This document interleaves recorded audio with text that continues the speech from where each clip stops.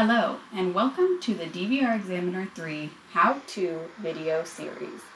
In this video, we'll take a look at how to build a new case and the specific information you can include in the case file. From the DVR Examiner start screen, we'll select Create New Case. The DVR Examiner start screen will then disappear and you'll be brought to the main application window.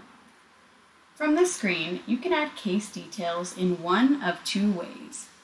First, you can simply utilize the Case Explorer panel. By default, the case name is set to New Case. When clicking on the case file, the Details panel will open up, and you'll have options to include details on the case name, add a case number, agency information, examiner information, and contact information.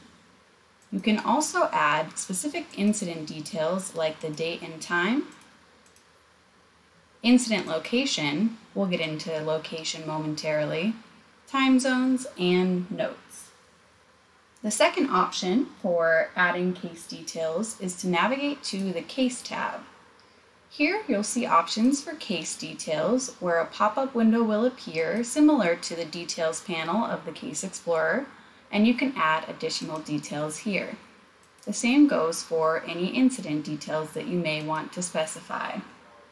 You'll see some new options here for Add Location, Add Device, and Add Source.